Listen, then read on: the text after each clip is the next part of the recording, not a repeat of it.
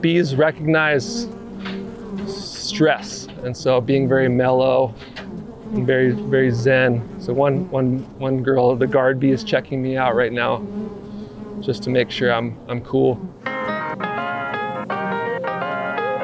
Start doing some breathing exercises, like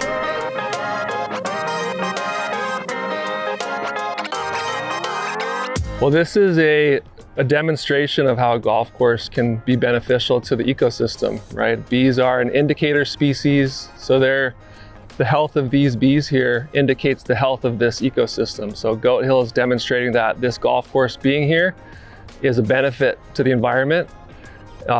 Plus there's, so many learning opportunities with bees. They're just these incredible creatures that have an amazing governance structure, and they're selfless, and we can learn a lot from bees. The Goat Hill model is ideal for a beekeeping program, and I think it's kind of the future of golf, right? If you've got golfers right here, you've got bees right here, but we're sharing this space. There's a lot of fear around bees. They sting, right? And it hurts. I've been stung a lot.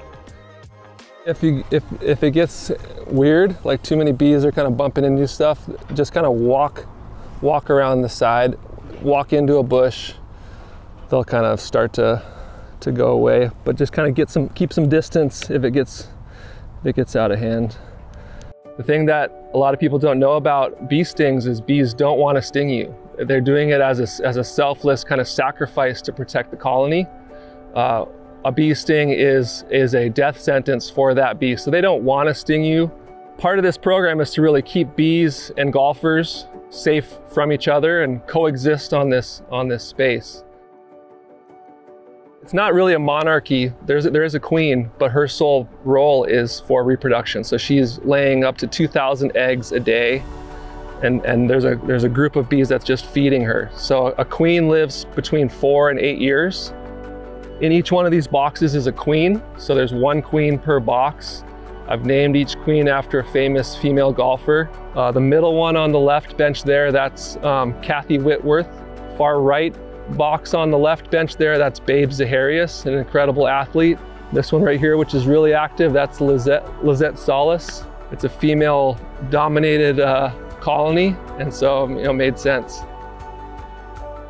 Our agricultural system relies on pollination services from honeybees. So without bees, we would be in an agricultural crisis. Basically, 1 out of 3 bites of food that we consume is because of a pollination from a bee.